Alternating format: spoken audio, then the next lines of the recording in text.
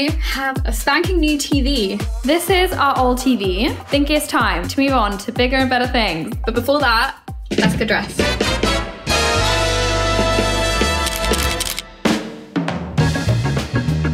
I am excited. Ah! Oh my gosh, he's so big. It is literally bigger than me. Here, just for size reference. My new baby. The building commenced. Woo! Yes, heard the clicking sound.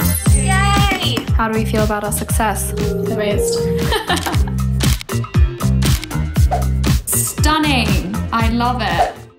Good morning, everyone. I thought it could be fun to take you through my morning routine. First thing, make my coffee. Favorite part of the day. Then I always read for about half an hour. Then I journal for a bit and I try and do like a midi meditation, just like 5 minutes. So one of the main things I'm also hoping to use the MultiView function for the creation of my podcast.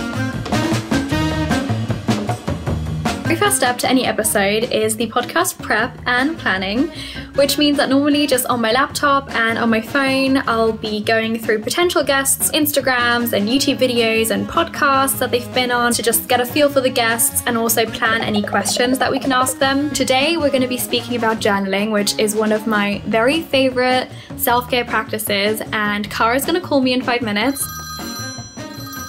So in this week's episode, we are going to be talking about journaling. So yeah, I think journaling can be hard to get into, but it definitely is worth persevering with. Now that I've used the MultiView function for the planning as well as recording of an episode, I can definitely say that it made connecting and multitasking so much easier, so much smoother. So I can't wait to record future episodes with this.